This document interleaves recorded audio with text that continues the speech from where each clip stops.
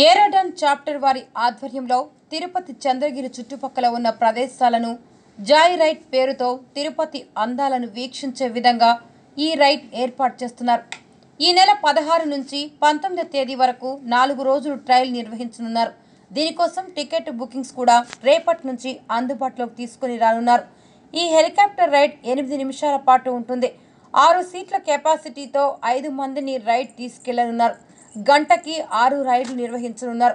తిరుపతి వాసులకు శ్రీవారి భక్తులు హెలికాప్టర్ ద్వారా వీక్షించే విధంగా ఈ రైడ్ ఉండబోతుంది. ఈ అవకాశాన్ని శ్రీవారి భక్తులు అదేవిధంగా తిరుపతి వాసులు సద్వినియోగం చేసుకోవచ్చు. దీనికోసం ఒక ప్యాకేజీ కూడా నిర్వహించారు. ఒక వ్యక్తికి కేవలం 6,000 రూపాయలతో 8 నిమిషాల్లో రైడ్ నిర్వహించనున్నారు. 4 రోజులు సక్సెస్ అయితే తిరుపతి టు చెన్నై వెళ్లే ఆలోచన రైడ్ కూడా పెట్టాలని ఆలోచన కూడా ఉందంటున్నారు హెలికాప్టర్ యాజమాన్యం. Without their support in making this project happening in Tirupati, we would not be able to do it. 7. And an Airbus H125, which is high technology and a modern day equipment, such as Tirupati, Vellore Golden Temple, Kalastri Temple, and many other holy sites. It can be used for any other emergency situations such as evacuation, etc. Also, it can be used for. This helicopter project is presently being operated in Chennai, Tamil Nadu. We have done joyrides in Madurai, Coimbatore, Trichy, and many other interstate travels. We are in process of tying up with hospitals, corporates for the travel. Our purpose to have this joyride in Tirupati is to boost the tourism in Tirupati and to give the public an opportunity to experience an elite experience and entertainment such as joyride. We look forward to all your support to make this a successful event. Any questions from the press regarding the technology, the safety, what other opportunities you all can have utilizing a helicopter, what is the plus or minuses, any doubts, the floor is open for you all to ask. మన తిరుపతి పట్టణంలో ఏరోడాన్ అనే company వాళ్ళు ఈ Joy rides అనేవి helicopter ద్వారా conduct చేయడం జరుగుతూ ఉంది. నిజంగానే ఇది చాలా హర్షణీయం.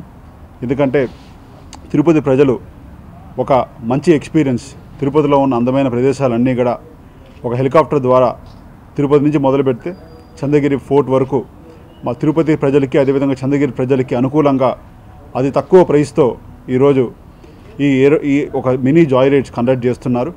దీన్ని నిజంగానే దీనికి ఎండీ గారైన సెల్వకుమార్ గారికి, రాజారెడ్డి గారికి, మేడంకి, ఈ కంపెనీ యాజమాన్యం అందరికీ ధన్యవాదాలు తెలియజేస్తున్నాను తిరుపతి ప్రజల ద్వారా.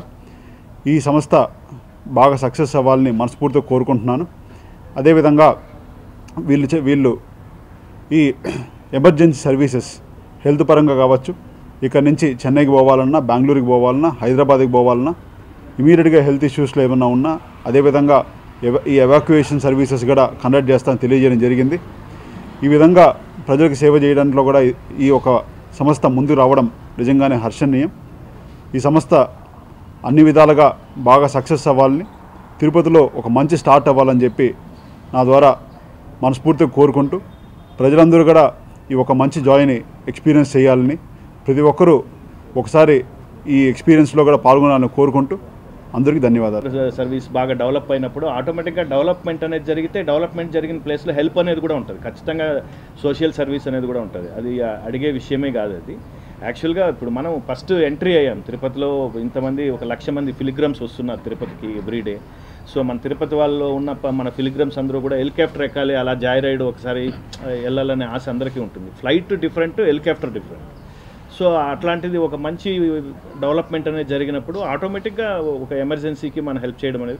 గోల్డెన్ టెంపుల్ ఆల్రెడీ ఉంది, హెలికాప్టర్ అక్కడ హెలిప్యాడ్. కాణిపాకం లేదు, అదే ఇంకా పైన అవన్నీ కూడా ఆలోచించాలి. ఇప్పుడు జస్ట్ ఊరికే జస్ట్ ట్రయల్ మాత్రమే. ఇక్కడ నుండి మన పోలీస్ గ్రౌండ్ నుండి జస్ట్ చంద్రగిరి పోర్ట్ ఒక రౌండ్ వేసి అట్లనే వస్తుంది. ఎక్కడ ల్యాండ్ కాదు, ఇక్కడే ల్యాండ్ అవుతుంది, ఇక్కడే టేక్ ఆఫ్ అవుతుంది.